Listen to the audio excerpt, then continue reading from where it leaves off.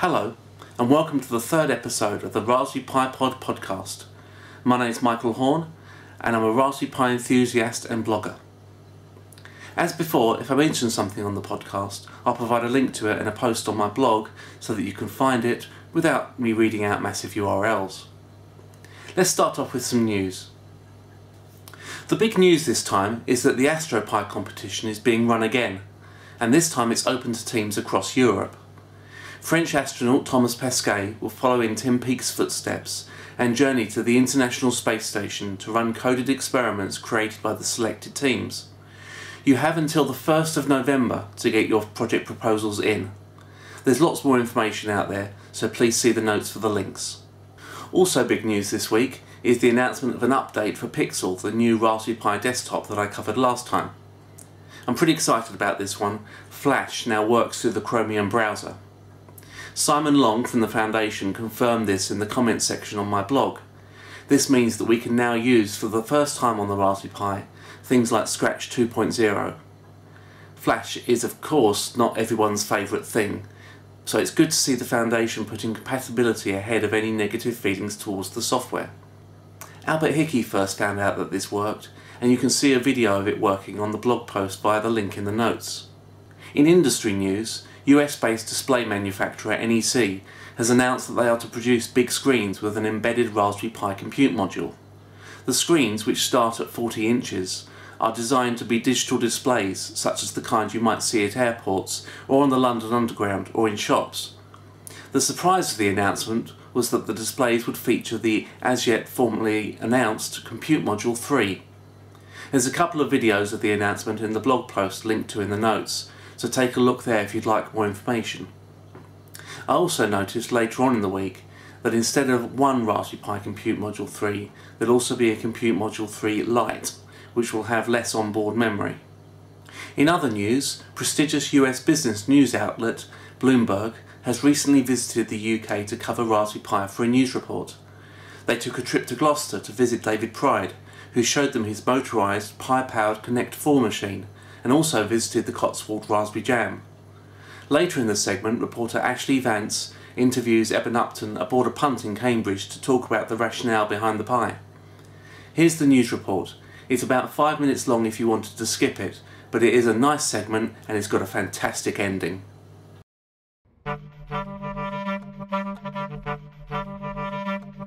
It might not look like much, but this $35 assembly of electronics is a fully functioning computer. There's the ARM chip right here, tons of USB ports, an Ethernet port, even an HDMI port. With this teeny little thing, you can do just about anything. Released in 2012, the Pi has inspired near religious devotion among geeky hobbyists and inventors. Some of them show off their Pi creations at things called Raspberry Jams. I went to see David Pride, who has a shrine to the low-cost personal computer at his home in Gloucester. What has this little device meant to you? It's changed my life. I was very happy, very stable. I had a nice, well-paid job, but I was very, very bored.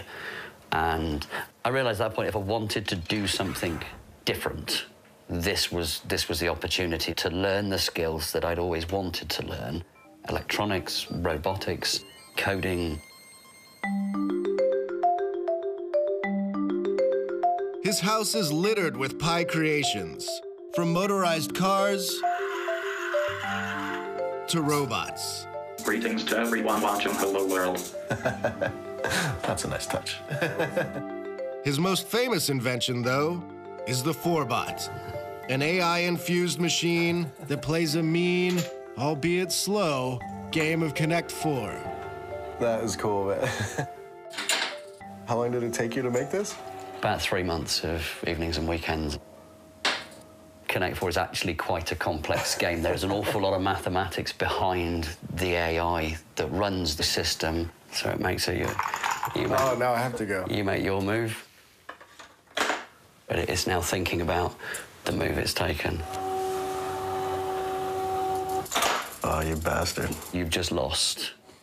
I feel ashamed. I feel like I should have done more for the humans.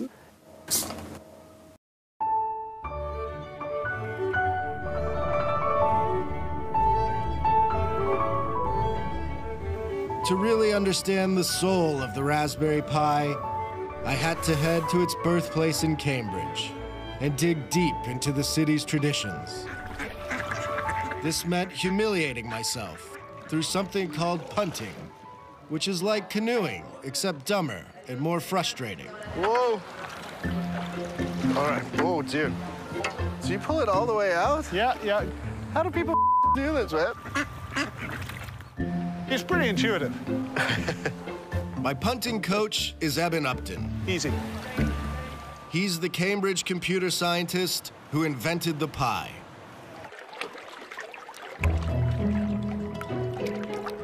Around 2007, Eben grew alarmed by the declining number of computer science students in England and decided to try and inspire the youngsters with a new approach. I've always assumed Cambridge is the best place in the world to study computer science. It's certainly the best place in the UK. And we saw this collapse in the number of people applying to study computer science at the University of Cambridge. Which is crazy as the computing industry is blowing up. Yeah, the computer industry is blowing up. Obviously, it's a beautiful environment to come and study in. The theory we came up with was that most of us who were arriving in the mid-90s, like I did, had grown up with cheap programmable 8-bit microcomputers. You grew up using the BBC Micro. That's what got you into Yeah, that's computing. it. I had a BBC Micro at school. It sat in the corner of the classroom. And those were beautiful machines. Supported by the UK government, the BBC Micro gave many students their first taste of coding and the possibility of what computers could do. I'm just gonna scroll up. The Pi has very much followed in this tradition and emerged as a consumer hit along the way. It's now the third best-selling computer of all time, behind the Mac and the PC. Our lifetime dream volume was 10,000 units. Now we're closing in on 10 million. But as that's happened, we've just got more ambitious. We've just got more greedy, I guess, about what we're trying to accomplish. We've gone from, can we move the needle from 200 to 600 people applying to computer science at Cambridge to, can we do the same for other universities? Can we do the same for other countries? Can we do the same for other subjects? Think big, Jason Statham impersonator. Think big.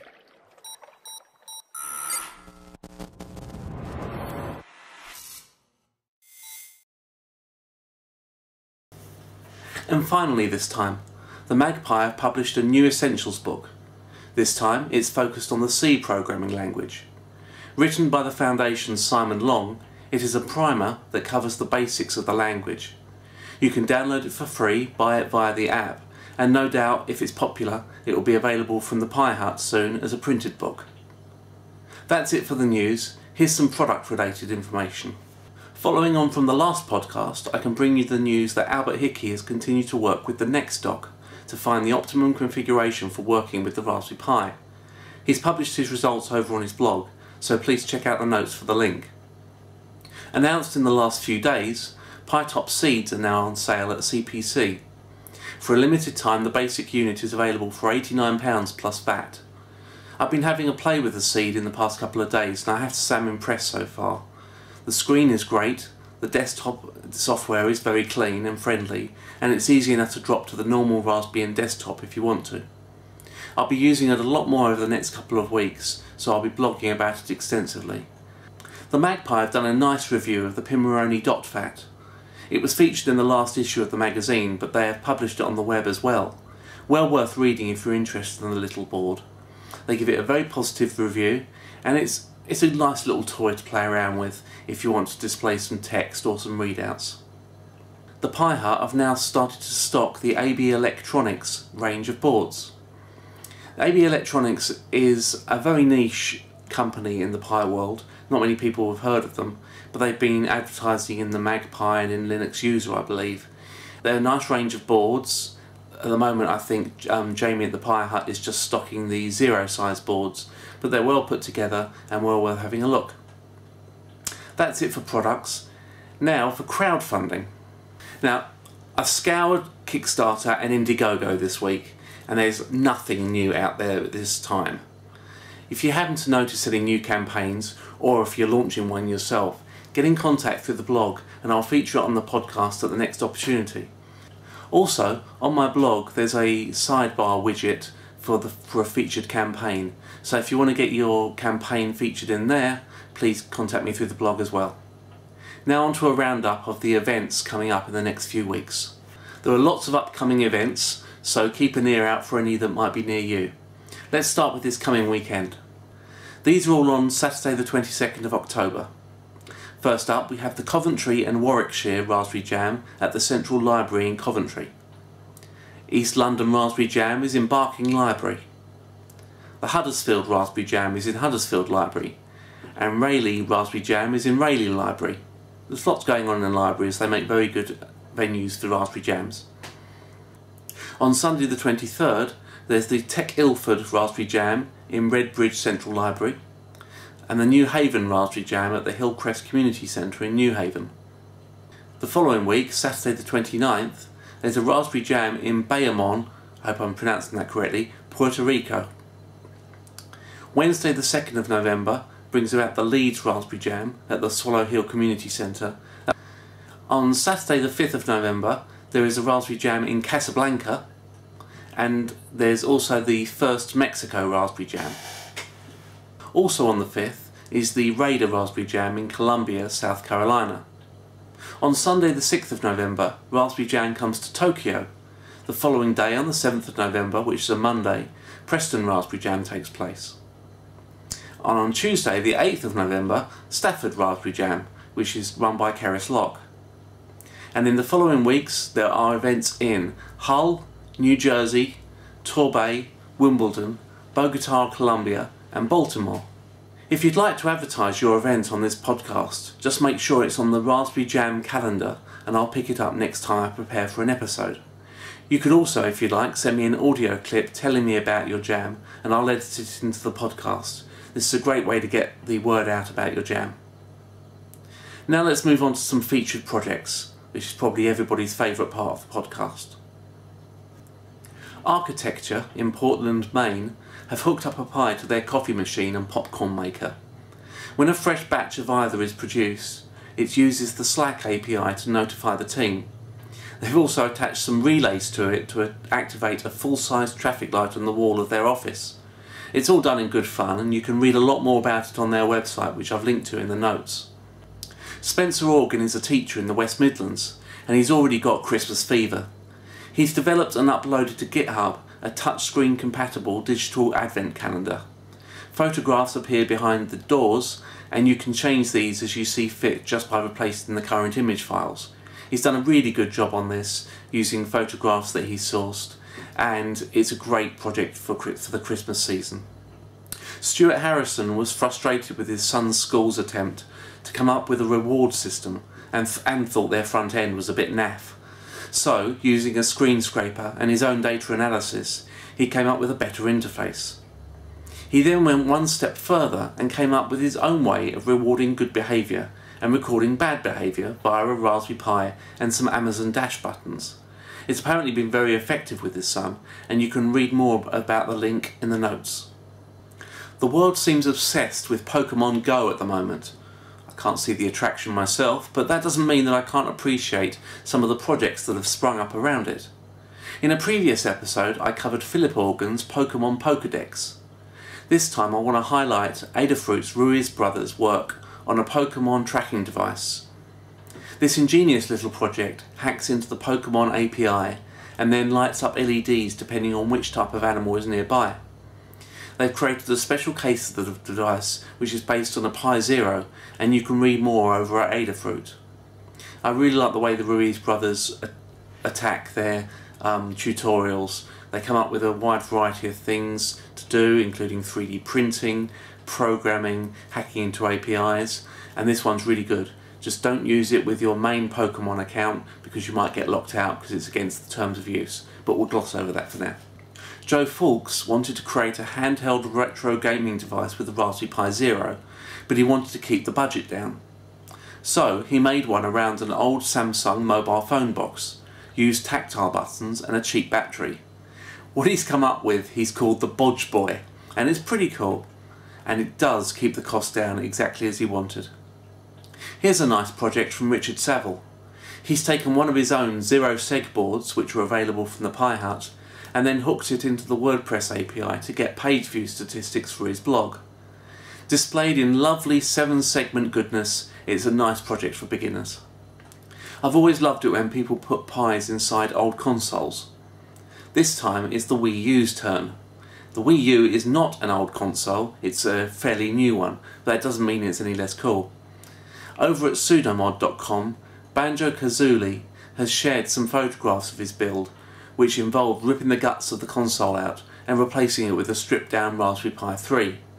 You would think there wasn't enough room in there, but he's taken the GPIO header of the Raspberry Pi 3 off to fit it in.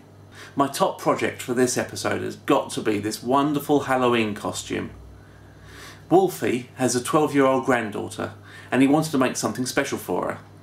He came up with a wearable disco ball with 288 WS2811 LEDs embedded into it.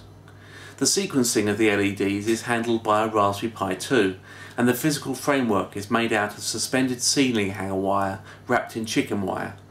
It looks to be fairly lightweight and incredibly blinky. There is more video footage linked from the blog post, so take a look at the notes for the link, and he's written the whole thing up over at Thingiverse. That's it for projects, and in fact that's it for this episode. I hope those of you who are watching the video don't mind my eyes being slightly off camera. I am reading from a script. It's about the only way I can do the podcast because I get very, very nervous and I can't ad-lib to save my life. I do amateur theatre, and not being able to ad-lib has left me unstuck a few times, so I hope you'll forgive me just reading off the script for now. Hopefully in the future it will become a bit more freeform. This weekend I'm hoping to visit the Derby Mini Maker Fair, and I'll be taking my video camera with me to interview people there and to see what cool projects they've got. Some of them will be Pi related, some of them won't be. I'm particularly looking forward to seeing the Pi Zero Power Tesla coil, which could be extremely impressive. So until next time, take care and watch out for the next episode. Bye!